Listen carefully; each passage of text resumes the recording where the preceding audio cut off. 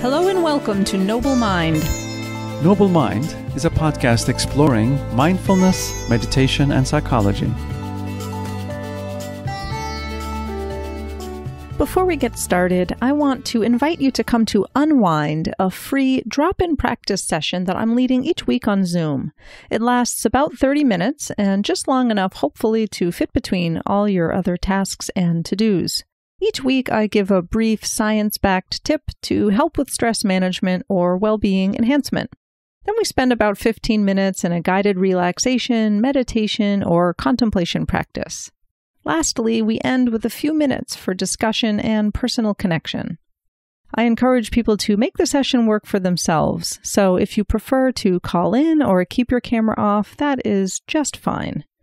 You can get more details and sign up to get the Zoom link and call-in information at drkateking.com/unwind. Hope to see you there. Hello, I'm Dr. Catherine King. And I'm Alex Gukja. In this episode, we talk to Dr. Sarah Bowen about her work developing the Mindfulness-Based Relapse Prevention Program for recovering from addiction and addictive behaviors.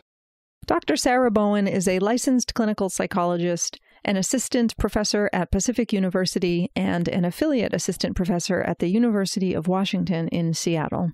She received her doctoral training under the mentorship of Dr. Alan Marlatt, and her research focuses primarily on mindfulness-based therapies for relapse prevention.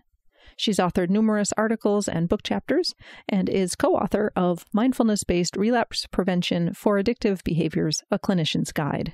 You can learn more, get this episode's show notes, and join our email list at noblemindpodcast.com. We hope you enjoy the show as much as we did. Hello, everyone. We are here with Dr. Sarah Bowen. Looking forward to chatting a bit today. Why don't we get started by having you tell us about yourself and a little bit about your work, maybe? Okay. Well, first of all, I'm happy to be here. I am a clinical psychologist by training and also in the academic world. So I'm an associate professor at Pacific University. And my work has primarily been in studying addictions and applying mindfulness-based approaches, integrating those into more kind of Western contexts to treat addictive behaviors. So primarily substance use. More recently, I've been sort of reaching out into different related fields, but my heart and the heart of my work is still in addictions, substance use. And how did you develop an interest in mindfulness? Did it start with personal experiences? Great question. I wish this were more linear. I'm going to try and condense this. You know, when I look over my past, I think there's always been sort of whisperings, you know, as a young child, even just kind of a contemplative nature and curiosity about what it means to exist and how to be more in contact with what's real and what is reality, and those kinds of questions were always kind of bumping around in my head. But I didn't really have a way to think about that or articulate it or study it. And then I was working at University of Washington, actually. I just finished undergrad there and working in a couple labs, thinking about going to graduate school. Came across Alan Marlatt, who was faculty there at the time. We had a lab that studied addictive behaviors, and at the time he was doing a really interesting trial on Vipassana meditation in a jail. And I just found that really interesting. I didn't know what Vipassana was. I didn't know how to pronounce it. Just, not part of my kind of context in academic life so far. And then I went and chatted with him and just became really interested in this work and the idea of applying something like that to a population that usually doesn't have access to those sorts of things. So I started working in his lab and then eventually got into that program there and did my doctoral studies there. And my job as a research assistant was to go give these assessments to people in this jail before and after they took the Vipassana course. And I certainly noticed a difference in the before and after and became really interested in what was going on in sort of this black box of 10 days of meditation, and decided to go sit a retreat for the sole purpose of understanding what was happening so I could write a thesis on it. Okay. So I went into this Vipassana course with, pencil and paper, hiding. It was like clandestine. You weren't allowed to have that. So it was sort of contraband. I experienced that myself. Okay. So yes, you know well. And you also probably won't be surprised that by day 2, I realized that I can't do it this way. I can't sit on the sideline and study this from outside. I have to do this. Mm-hmm. And it was a real struggle, as it is for many people. And I was probably the most restless, or at least felt that way, person in the room, and just never really settled into it. And at one point, this was over the holidays that I did this, and right around day 5, I ran away. I just, they take your wallet and your shoes, and you don't have anything, and they just keep it safe for you, so you don't have to worry about it. But it was pre-cell phone days. I didn't have anything. I didn't have ID. I didn't have anything. I just had like slippers and meditation clothes.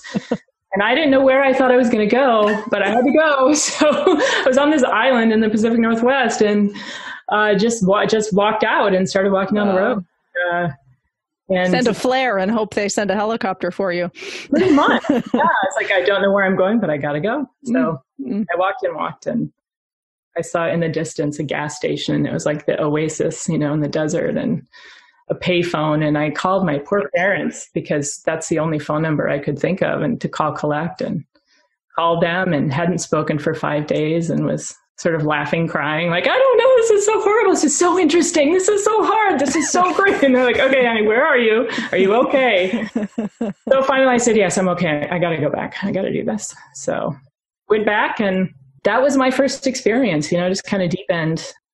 That's great. I actually tried to do a Vipassana retreat when I was maybe 22, and I left early. It was just, for a variety of reasons it's not worth getting into, but probably chief among them being I was 22 and had no idea what I was doing, But yeah, those programs are really intense and really hard. They're very intense. And I don't think I would have gone back if I hadn't been in my first year in graduate school, knowing that I would have to live that down for the next at least 5 or 6 years. That's right. You had to report back and talk about your experience. Yes, everyone knew I was on retreat. So I stayed, and then I didn't sit for years after that. And then I kind of found my way back in a more motivated by different things, and in a more compassionate way. And I found a different, sort of went over to the Insight meditation group that just was a better fit for me than the Goenka style, at least for now, at least in the beginning. And then so that was a very long answer to your question, but my first steps into it were through really trying to have a better academic understanding of what this was and how does it work, so I can write about it and impress people with my knowledge of mechanisms and whatever. And then, quickly realized that it doesn't work that way. And also became really interested in this. Just felt so fortunate, because my academic study of this work and my own personal journey in meditation were paralleled. And that sort of dual journey was very much supported in my lab. There's a bunch of meditators. And so you could just take off and go on retreat for a week, and lunch break, we could all sit together and practice together. And so it's very integrated. So was that Alan Marlat's lab? Yes, exactly. For our listeners, the New York Times called him in his obituary the leading proponent of the harm reduction approach. Yeah, very much so. Very radical in many ways. Just he was a visionary and brilliant and unafraid to go against a lot of the mainstream thinking and field a lot of criticism, and he just kept going. And we used to call our lab the island of misfit toys, because it sort of felt like there was a lot of people who acted right and dressed right and looked right all around us, and we always felt sort of like the weird ones who wanted to meditate and also be part of this academic world. Right. Had Marlat long been interested in mindfulness, or did that develop professionally as well over, as it became more talked about in psychology? Yeah. No, he really was one of those first brave ones he wrote a beautiful paper in 2002, the theory paper on integration or application of mindfulness to addictive behaviors. It's lovely. I've read it so many times. It's just a sweet, sweet little piece. And that was, I think, his first real kind of higher profile article. And that was, 2002. And it was before this was accepted and exciting. He was really one of the first, and it was sort of something he did in the basement prior to that, and then didn't talk about it unless you had tenure, Right. He had discovered meditation in his own life, and he writes about it in that article for health reasons, blood pressure, I believe it was, and was skeptical and all that, and then realized, oh, this is actually helpful, and then became really interested in how to, he'd been very much in the addictions world, of course, prior to that. But then became interested in how to integrate mindfulness practice and addictions treatment. I mean, that's interesting because he started when aversion approaches were being applied to addiction. And then he came up with harm reduction and then bridged over to mindfulness-based treatment. Yeah, he did. I mean, he really was going upstream. Definitely. I mean, the prominent treatment approach was the AA model, the moral model, a very kind of black and white thinking where, if you have one lapse, you fully relapsed, and it's a moral problem, and you need to have better willpower. And, here's a treatment for you, but if it doesn't work, it's your fault, kind of a model. And so he both was very big in the harm reduction world and looking at, that model may not work for everyone. And we have to look at different approaches. And also we have to recognize that relapse is part of the process for most people who go to treatment. The vast majority of people who achieve abstinence at some point lapse. And that's not a personal failing. That's part of the process. And he was really one of the first to put that out there and really push ahead and design programs that allowed people to be people and a change process to be a natural change process rather than some sort of idea of what it should look like. So with Alan Marlatt, you developed the mindfulness-based relapse prevention approach, and now you're the lead person in the world for that. Yeah, it really is. The program that's sort of now formed is it's pulling from the very best approaches, the best parts of the best approaches that we could find. It's sort of a mashup, and hopefully more than that, hopefully like a true integration of these different approaches. So there is the standard relapse prevention model, which Alan had, back in the mid 80s, had been researching and applying and training. And that's a very cognitive behavioral approach, really skills-based approach for how to maintain substance use treatment gains that were successfully, implemented in treatment and that are very hard to maintain. So taking that, and also motivational interviewing, which is a lovely client-centered approach. And, all the research has wonderful outcomes, and bringing those together with mindfulness and with meditation and with a contemplative, a way for people to, I feel like what the mindfulness approach brings into it is we're handing over the expert role to the client. So rather than, someone coming to us and saying, help me, tell me what to do, tell me how to be, I feel our role is to help people learn for themselves, give people tools so that they can observe their own minds and bodies and behaviors and have a better understanding from direct observation, not from a textbook, not from a lecture, not just from their own, what they're observing. So they learn and they become an expert on their own behaviors and their own minds. And then they can start to work with that and they can make changes where they want to make changes. Because when you're dealing with an addiction, there's so many people likely in a person's life trying to tell them to stop, and a lot of finger wagging from professionals and other families. So it's very much this like outer energy coming at you sort of thing. So to sort of reorient that. I think no one knows better than an addict what they're supposed to do. They know exactly what they're supposed to do and not supposed to do. And they've been told that, and they've probably told themselves that for years and years and years. And that doesn't always work.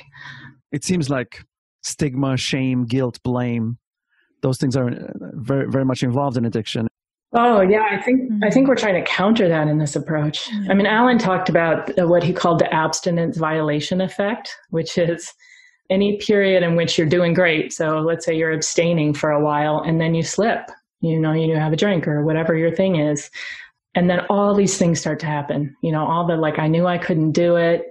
I'm worthless. There's all these thoughts. There's views of self. There's lots of emotions. There's physiology. All of that stuff comes in, and we beat ourselves up, and it isn't helpful. But actually, we're not helping ourselves. And so how can we, rather than piling on more fear and shame, how can we peel that off and maybe have a more compassionate and practical approach? I mean, we know that, from the research, that a sense of self-efficacy is a huge predictor of how people do long-term. And shame doesn't build self-efficacy. Self-efficacy is a belief in your own ability to be the person you want to be, and the more belief you have in that, and the more you can support yourself in that, the better you're going to do. And shame isn't usually helpful for most people. There's other ways to do it. Even if it is helpful short term, it's violent, it's destructive. I don't think that has to be a part of this.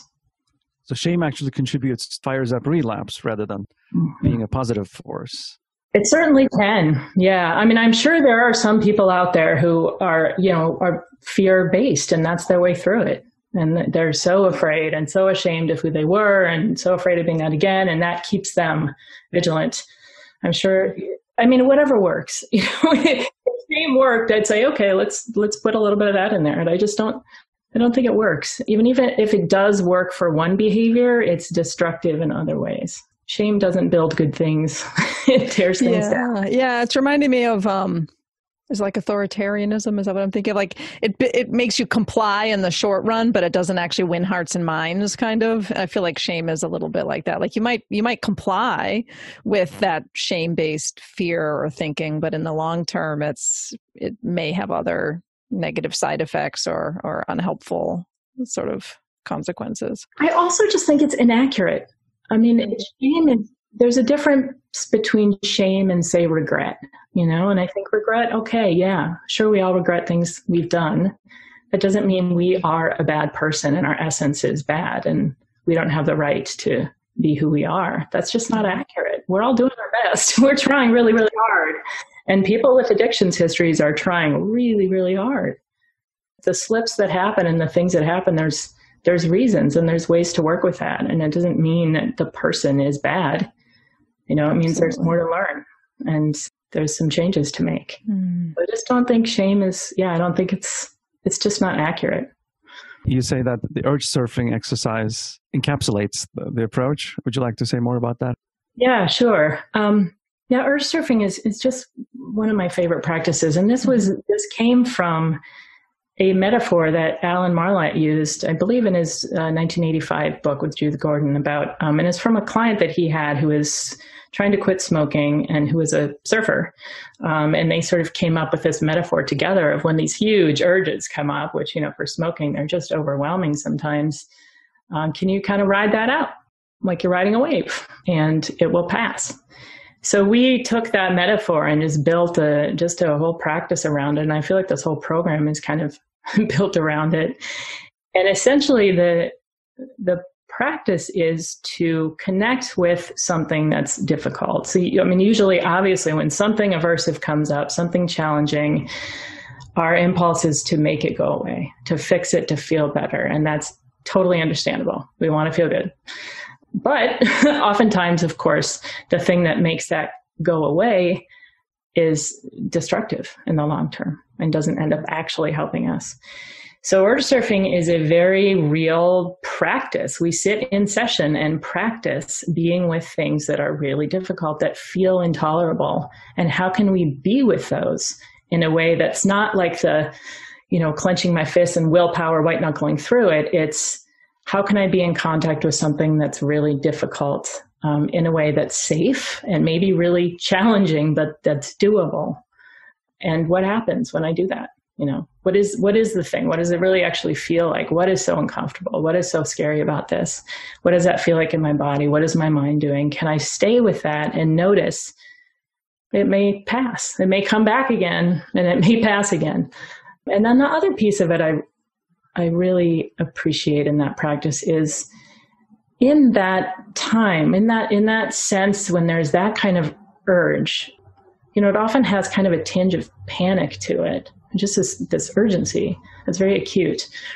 And so there's a need that's very real. And so part of this practice is being with that huge sense of, reactivity or urge or craving. And then also asking yourself, what do I really need here? Because there is a very strong driving need happening. What is it really that I need?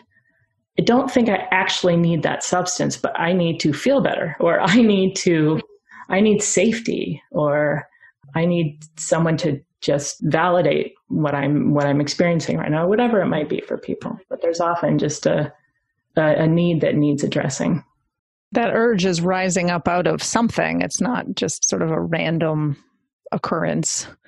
Yes, and that sense of urgency is also, it's like, I need something. Okay, great. Let's see what it really is. What the need is. Right, yeah. Instead of thinking, I'm bad for having this urge. Why do I want to eat ice cream at night? Yes. Like, what's wrong? Right. Another thing I think is especially people with histories of addiction, and whether it's, food addiction, substance use, whatever it might be, the craving comes and it's like you already failed, for a lot of people. Like, I shouldn't even want this anymore. And now I'm having these thoughts about it, and my body's doing something, and I'm scared, because I want this thing and I shouldn't. It's like I've already failed and it's going to happen. Here it comes. And learning to have a different relationship with that. So yes, there is craving, and it can be scary. And practicing, really sitting in a room with yourself and practicing being with that and realizing that you can feel it. It's not pleasant, but you can feel it and stay with it. And you don't have to react in that way. You don't have to. You actually do have a choice in how you respond to this. It's physiological. It's conditioning. It's not your fault. It's going to happen. So let's get rid of that whole thing. It's like the shame thing. It's not useful. It's not accurate. The real question is like, okay, I'm experiencing this, and how can I really help myself get through this? And you point out in your work that when we are on autopilot, we're basically acting out our conditioning. And to be able to step out of our conditioning and perhaps recondition ourselves or counter-condition or have choice and freedom and agency, we need to be able to surf the urge. Yes. And that to me is that is what mindfulness is learning that we are conditioned. Of course we are. Mm-hmm. Being able to see that, because if you don't see it, you're just part of the system, and you're just going to bounce around reacting and being sort of a victim of conditioning, really. Once you see it, like, oh, when this thing happens, my body and mind react like this, and then I behave like this. Very understandable. Again, there's no fault here. There's no right, wrong. That's just how it works. We're animals. This is how it works. How can we see that system and just put a little bit of space in there so we have some agency and some choice, so that when the thing happens, I don't just run away from it. The thing happens and I can assess, like, oh, is this really a threat? Can I be with this? What do I really need right now? What do I really want right now? What's going to serve me best here? And that can shift. Just that seeing alone can shift it, that we don't have to react to everything that comes our way. But if we're on autopilot, that's exactly what happens. Yeah. And just even having a craving and then feeling like there's some choice there, or that you've not already failed, but that you can observe the craving and have options for what to do with it or how to explore it in your experience, feels like it would be extremely freeing and helpful in building that sense of agency. Exactly. And it's freeing. That's a perfect word. It reminds me a little bit about DBT and their ideas of distress tolerance. And I'm wondering, is there any connection in these approaches? Or because urge surfing feels so much like the distress tolerance part of DBT. Alan's lab, where I studied, was right next door to Marshall Linehan's lab. I mean, there's so much overlap, of course, and there are differences. I think they were both, these DBT and the mindfulness approaches, specifically MBRP, were formed with different populations in mind. So I think, some of the things we see underlying borderline personality disorder versus addiction, a lot of overlap, and also some sort of unique treatment targets that are going to be a little bit different. So I think like with DBT, the format that mindfulness practices tend to be in is very different than in MBRP. And that's appropriate for the population and what people are experiencing and struggling with.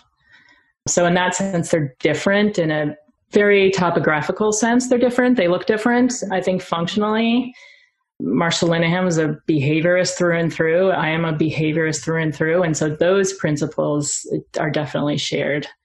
I wouldn't say distress tolerance. I would say let's change our relationship altogether. Let's actually sit in the middle of it and feel it and let it be there and flow through us rather than embodying it and having it control us. Yeah, they're very much the same and very different. I think that the similarities really are the foundation is the same. It's behaviorism. It really is. It's learning how to kind of reshift how we're relating to things inside us and outside of us. You know, we have the power to do that. And the way that we go about doing that is a little bit different in the two approaches. But the system of kind of the mechanisms underneath and the way that we're seeing behavior and trying to affect behavior, I would say is very similar. This is not about addiction and don't drink again. It's not about a specific behavior. That's one example of being human and the human struggle. And this approach, and it's so interesting when we do this training with clinicians, we go through the course ourselves and then we start seeing how to apply it. But the learning is very much first-person experiential, self as laboratory. We're going to do this and get it from the inside out and then share it in a way that makes sense to you. And so when clinicians go through this, and this happens in client groups too, there's typically a point where it's like, oh, this is about a lot more than just substance use and addiction, isn't it? It's like, yeah, it really is. It's all encompassed in everything. This is one way that for certain people, reactivity and behavior and self-medicating manifests. And for other people, it's different. Maybe it's food, maybe it's violence. Maybe it's just self-hatred, maybe whatever it is. And it's kind of shifting from the symptom reduction sort of way of approaching treatment to really looking at the function of these behaviors and how they're serving and not serving us. And so the behavior almost is secondary. It's more how can we be on our own side and help ourselves out. And in fact, you don't set goals for number of drinks and so on. That's irrelevant. Yeah, it kind of is. And I think, this was also initially developed as an aftercare treatment. I think that's important because those number of drinks and those kind of skills and drink refusal and, get the alcohol out of your house and change your social circles and that kind of stuff is really helpful for a lot of people. So we're not saying that is not critical. That is really helpful in the initial stages, especially. It's like we got to kind of pull you out of the context because otherwise you're just going to slip right back in. And so let's shift the context and sort of the blocking around you, literally maybe even pull you out of that and put you in a treatment center and make those changes because it's so hard to change behavior. It's so hard. So you might need that radical shift first. Then there's the rest of your life.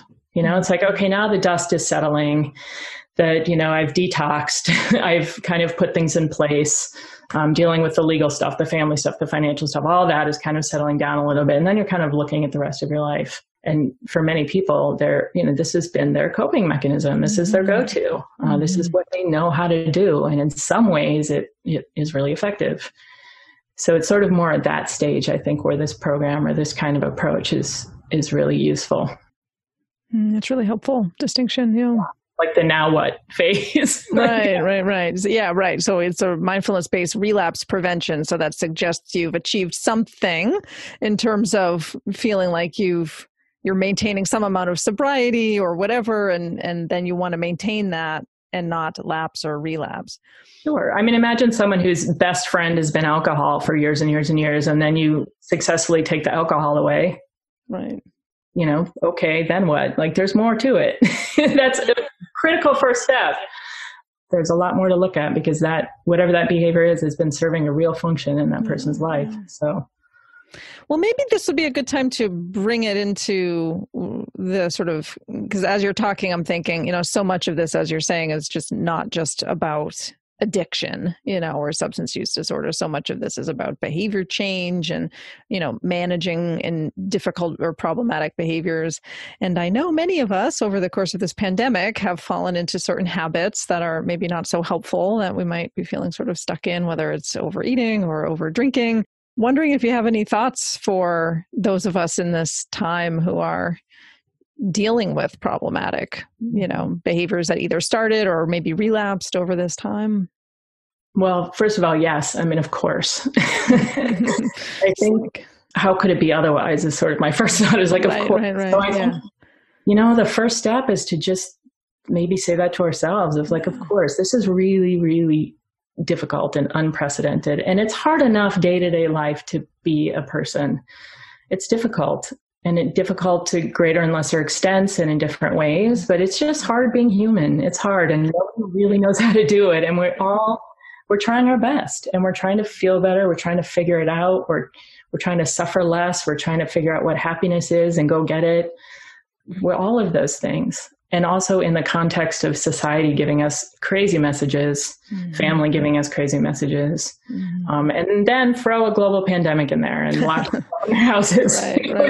Good Lord, this is hard. So I think the first thing maybe is to just have some compassion and just say, it's hard to be human. It's hard to be this particular human in this particular time. And I'm doing my best, I think that's so that we're not starting with a sort of, let's beat this out of ourselves and, have more willpower and just be a little bit harder on ourselves, and the kind of tough love that sometimes isn't really love at all. It's just tough. And I don't know that that's very effective. And it's just mean. We don't have to be mean to ourselves. So I think that's the first thing. And then I think another thing is, this is something we work on a lot in MBRP, is looking at what it is we're really wanting when we reach for X, whatever it is, whether it's food or more TV or alcohol or whatever it might be.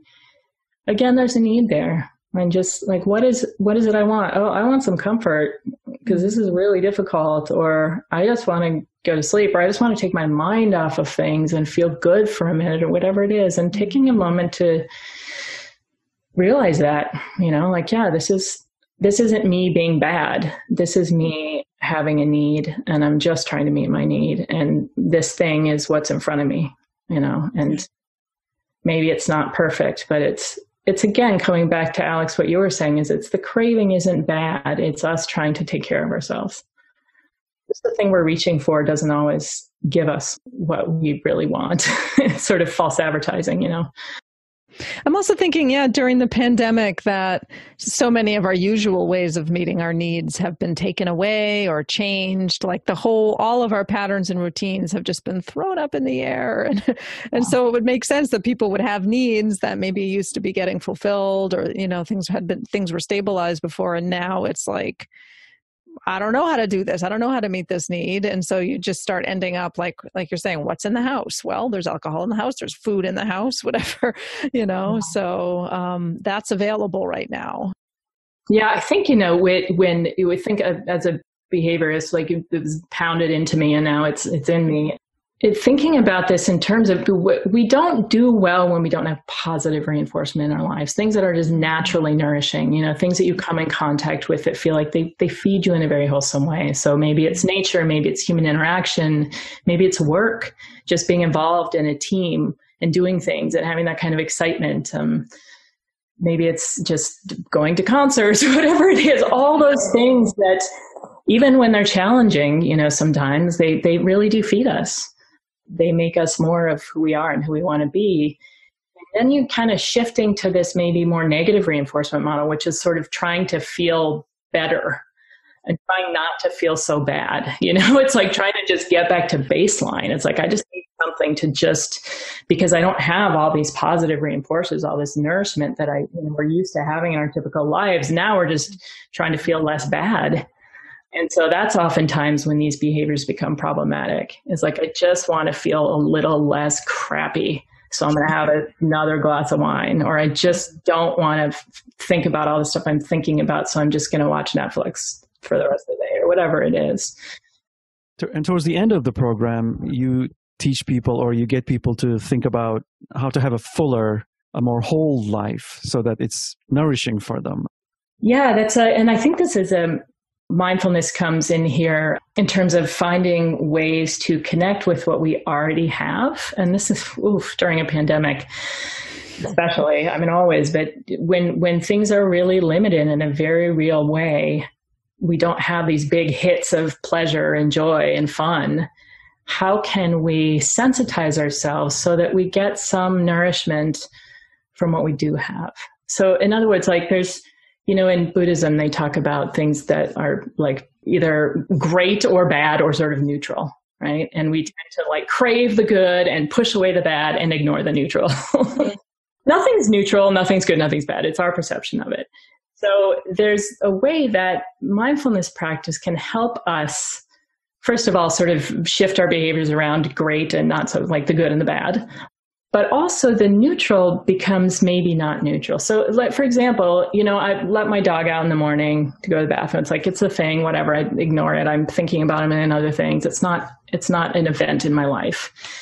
When I bring attention to it and, watch the way that she walks and her funny little back leg is a little crooked and, it's just, there's something to it. Yeah. When I show up for it, it's amazing. There's this animal that I live with who's a different species who, is so charming, and it becomes something. It's not neutral. It's not gray. It sort of comes into full color.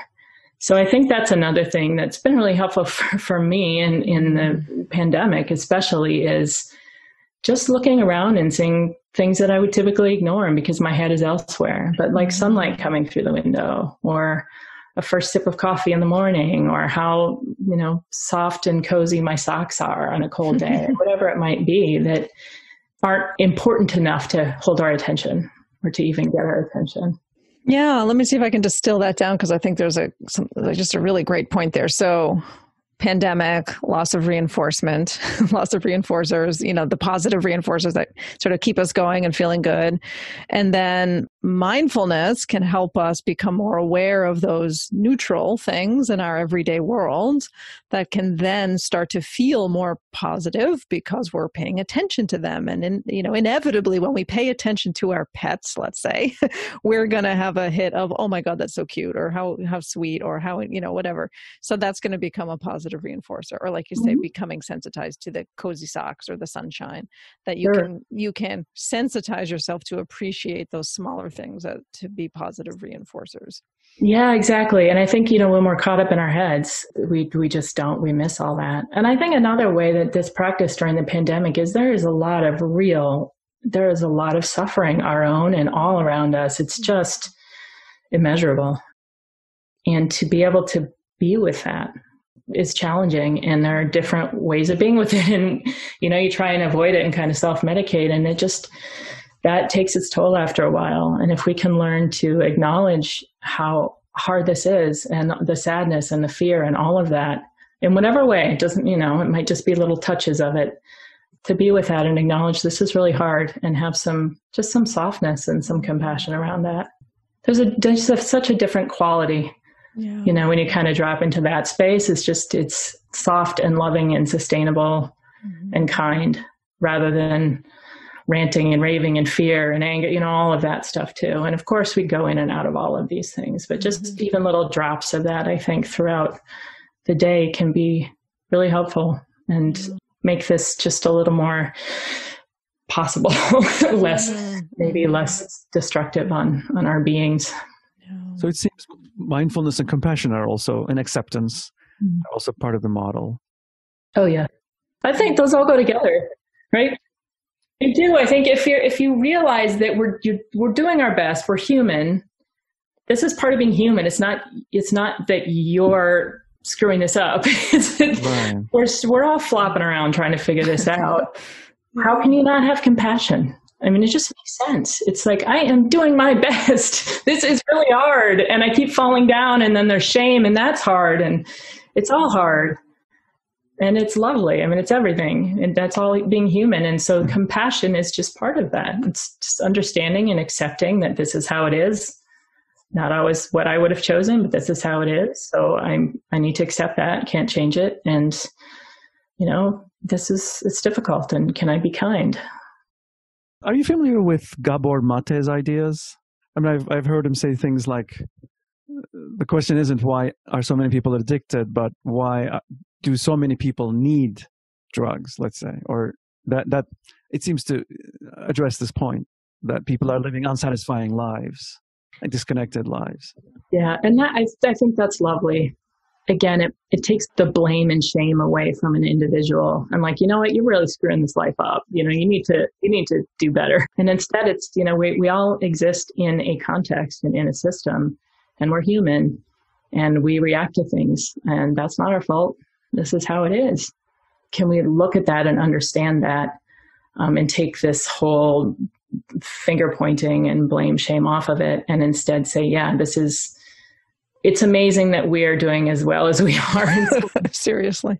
Yeah, given what everyone experiences in a day, and given the range of emotions and the difficulty and the lack of kind of education around how to do that and how to be with that, and what the world is telling us we should be that we'll never be able to be and can never be good enough. And like, it's amazing that we Gosh, when you say it that way, I'm like, it is amazing that I survived my day at all intact.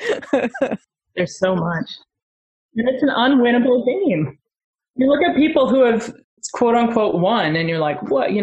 That's not, when do you land? When do you ever get there? When do you make it? Right. Yeah, right. I think about those studies with the lottery winners who end up like tanking and falling apart, or not feeling any happier, at best. And all the celebrities, who we just revere in this society, and you hear their stories and you start to look inside their lives, and it's just tragic and fear-based for so many. And it's hard. And I think that's one of the things I love about when we're able to do this kind of work in groups is the personal stories fall away very quickly. We don't spend much time on personal stories, where did you first start using? When did your family fell apart? All that kind of stuff. It's what is it like to be you from the inside out? So it's really not the story. It's the direct experience. And you just start to see in the room as people are sharing that we're all, this is, you too, me too, your mind, me too. This is what our minds do. This is how it is to be human. And valuing one's internal experience and validating it is a big part of it, as opposed to saying, there's something wrong with me for having this need. I'm curious how you define addiction and addictive behaviors. I can't believe no one's ever asked me this. That's a really good question. I would say addiction is when you get caught in this cycle of negative reinforcement. So in other words, like initially, oftentimes it's positively reinforcing. If you think about someone who they go to a party, they drink, they're with their friends, it's fun. The consequences aren't horrible. Maybe they have a hangover, but it's still fun. They're still getting something sort of, quote unquote, positive from it. Mm-hmm. And then it, for some people, can just become a way to feel normal and not feel so horrible. And so they keep kind of going to this thing because they feel really bad, and they feel a tiny bit less bad when they engage in this behavior. But then after that behavior, there's consequences, and there's that abstinence violation effect, and there's physiological consequences. There's, collateral damage in their lives. I would say addiction it's a behavioral cycle that we get stuck in that does not serve us well, that ends up being more harmful, but is very difficult to shift out of because there is that initial hit that makes me feel a little less bad. It helps kind of lessen the suffering for a moment, or it helps kind of numb out some of the whatever it is you don't want to feel. So some kind of short-term relief, but then increasingly negative consequences, and then you can't stop in spite of that. Yeah, and that's, again, not our fault. That's conditioning. Right. We're all products of conditioning, and that is straight up Skinnerian conditioning. Right, that's not our fault. That's right. Psych 101 kind of. Wow. Yeah. So getting caught up in a loop of suffering. Yes, suffering and then trying so hard to alleviate our suffering. Again, we're trying to feel better. When you're engaging in, let's say, it's substance use, you just want to feel better. You want to feel less bad, or you want to feel happy, or you want to just go to sleep, or you want to numb out, or you want to have more energy, whatever it is. We're trying to take care of ourselves. We are trying to feel better. It's not working. The thing we're going to is not going to serve us. Do you see a link between adverse childhood experiences and trauma? Like a very strong link between that and addictions, or is it just one of the streams that feed the river? Yes and yes.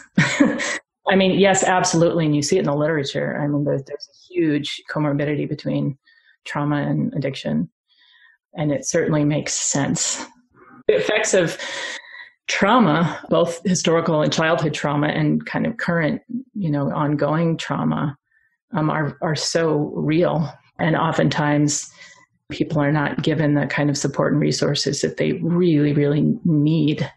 People, you need help. And the consequences of trauma are huge and real and pervasive.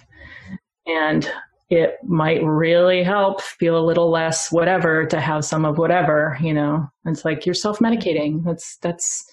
And of course, again, it's really understandable. And also with trauma, there's oftentimes a lot of shame, sometimes secrecy. And so that sort of sense too of lack of self-worth, lack of belief that I could actually be different, all those kinds of things feeds into it too. And it just becomes a big cycle. And we're working on a couple different studies right now with populations who have both PTSD or severe trauma histories anyway, or symptoms and addiction.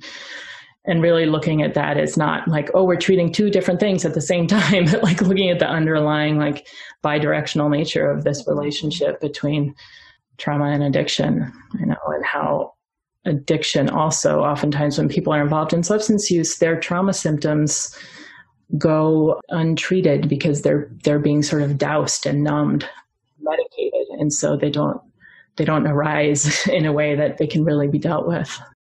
And people end up getting tracked into the addiction treatment programs and addiction, which can feel a little siloed sometimes, like in the sort of mental health system, and not all of those programs seem to really bring in that trauma-informed lens or understanding. Exactly. And that I think that's shifting. I mean, I'm in a very specific little, bubble, but several things we're working on. I can think of 3 trials off the top of my head that are saying, no, we need to treat these together. They are hand in hand. They are so, integral to each other, and they feed each other. And you've got to approach it, as one organism. It's not 2 separate things to be treated in 2 separate clinics. Yeah, I'm thinking even the way that abnormal psych is maybe taught is sort of very much siloing, instead of thinking, the more transdiagnostic approaches are becoming more broadly taught and understood, but there is still that tendency, even just because, that's how the book's organized. So let's just go section by section, so the uncreative sort of pedagogy is just, chapter 1, this kind of disorder, chapter 2, this one. And then you lose that sense of an integrated human being. Yeah. I hope that shifts in our field. I really do. Yeah. It doesn't seem to be going that direction, but to a more functional approach of how these things all are related, or many of them are related. I mean, just look at the comorbidities and it's like, okay, yeah, these are not separate things. Right. I think these are somehow related. Well, I know, many of our listeners, I imagine, because this is broadly true in the general public, if they themselves aren't dealing with any kind of addiction, they have loved ones who are, family members who are presently or in the past or will. Just wonder if you have any thoughts for those who love and care for people dealing with addictions, and, any insights about being supportive and helpful in. My first thought is, again, it's so challenging for the person, of course, with the addiction, and also for friends and family. And it can be such a huge range of emotions, sometimes all happening at once, of, anger, frustration, shame, love, fear, all of it. It's really hard to watch someone going through that. And oftentimes it's hard to deal with your own feelings, watching someone, like, you don't want to be angry and disappointed. You want to be loving, but get it together. Stop it. Why can't you just be different? Can't go through this again. I don't want to be around you when you're using. I hate you when you're using. All those things. It's really hard. So I think it's, again, recognizing that is, it's incredibly challenging. And both sides need support. There's not one thing that works for everyone ever. So, finding help and finding what works. And if it's AA, great. If it's something other than AA, great. If it's both together, great. If it's inpatient, if it's outpatient. And then, that's why there's also groups for families of people with addictions and partners and kids and all that, because it really does affect everyone hugely. And your world can start to center around that. And so the whole system needs help, not just the person. Yeah. Could you also tell us a little bit about the research findings and rather impressive results of MBRP in clinical trials? Yeah. There's been a number of trials now, which is really exciting. The largest trial to date, this was published back in 2014. We were interested in looking at standard community-based treatment. This is, oftentimes like psychoeducation, 12-step kind of thing, things you find in community treatment, and comparing that with standard relapse prevention, cognitive behavioral approach, and then the mindfulness-based relapse prevention. So we had people who were randomly assigned to one of these three conditions out in the community-based clinics. They went through the treatment, and then we followed them for a year afterwards. Data's there's always caveats, and you can't ever just say one thing. But one overall sort of finding that was really interesting was right out of the gate, right after the 8-week treatment period, the folks in relapse prevention and mindfulness-based relapse prevention had better outcomes than the people who were in the community-based treatment. Everybody, first I'll back up and say everybody was doing better. So the treatment was helpful for overall. So the treatment as usual, kind of community-based, they were doing better. But then in the mindfulness-based relapse prevention, they were doing a bit more better afterwards. Yes, a bit more better, yes. And then at 6 months, we saw the same thing. We saw that people in the relapse prevention and mindfulness group were doing a bit more better than the folks in the treatment as usual. Then what was interesting between the 6-month and the 12-month, and this is, relapse happens in the first year. I mean, oftentimes it happens in the first 3 months or so, but that first year is critical. And what we saw is between the 6-month and the 12-month period, that is when the relapse prevention and the mindfulness relapse prevention really started being differentiated in terms of outcomes. So we saw that folks in the mindfulness groups were sustaining abstinence for longer periods of time. And also when they did use, they were using less. So whether they just kind of got back on board sooner or whether they were using, but using far less, their use was less. Again, it's much more nuanced than that, but that's sort of overall. And what I think is really interesting about this, and we don't really know why, but my thoughts on this, my guess on this is that the relapse prevention approach is very helpful for very specific contexts and challenges that come up and triggers. So what do you do when someone wants to, who you used to drink with calls you up and you want to go, okay, let's practice that interaction. How's that going to go? Okay, what do you do when you pass by your dealer on the street? How do you, really, really useful things. Sometimes a year out, number one, you haven't been able to practice those because maybe they're pretty low, base rate. So that you don't get a lot of practice with these, or maybe your situation has changed. And now you moved and now you're getting a divorce and you're dealing with a whole other kind of set of circumstances that you haven't been able to practice. In the mindfulness approach, what we're trying to do is work more with our internal reactions to anything that happens in the environment. So whether it's my dealer knocking on my door or a divorce or a fight or job stress or whatever it is, it's not that I'm learning to cope with. It's my internal reaction to that I'm learning to cope with. And so that, in theory anyway, generalizes to anything. It's like situation X, situation Y, whatever. What I've learned to work with is what's happening inside of me in that situation. And I get to practice that every single day because something happens every single day. It's a skill that just in a way of shifting perspective and a relationship to yourself and your life that you get to practice daily. And so it, in theory, can just become more reliable and strengthen. Just also shows the importance of long-term follow-up in these studies too. When all you do is get the outcome, on the last day of treatment, you miss potentially so much effect in the long run. Right. And especially, for everything. But addiction, it's a lifelong process. So thank you, Sarah. I'm really impressed and eager to hear more about some of the studies you have going on now and what will come of them. For people who are interested in all the nuance and shades of gray of your research and findings, we'll maybe put some links to some of your articles on the show notes page and send them to your research website as well.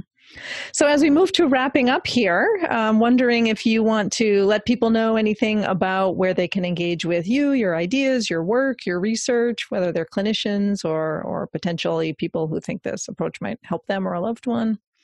Yeah, sure. There's a website, which my much younger graduate students have told me is very clunky and outdated, but it has all the resources. It works. It's mindfulrp.com. And it has it lists trainings that we offer for clinicians. It has some audio files, resources for clinicians to connect with other folks or to find trainings, also for clients to find clinicians who have been trained in this that might be in their area. It has information on the research studies, just little sort of synopses of the main findings of the research studies, a little bit of information on who we are, the mindfulness-based relapse prevention sort of core team of trainers and clinicians. And the second edition of your book has just come out on Guilford. Yes. Thank you, Alex. We wrote the first edition over 10 years ago now, and we've learned a lot. And there's been a lot of research and a lot of people adapting this to different formats and cultures and contexts, and just lovely work that people out there are doing. So that is included in the second edition. We're pretty excited about that. Excellent. Great. Well, thanks so much. It's been a great conversation. We really appreciate all the work that you're doing in the world. And thanks for stopping by and talking to us today. Thank you. It's always a pleasure. Appreciate it. Thanks so much. Good to meet you. Thanks for listening today. If you enjoyed this episode, we hope you'll hit subscribe, leave us a great rating or review, and spread the word. You can also go to noblemindpodcast.com to join our email list. You'll get a weekly behind-the-scenes message, news, announcements, and other special goodies we come up with just for you. Thanks for listening, and bye for now.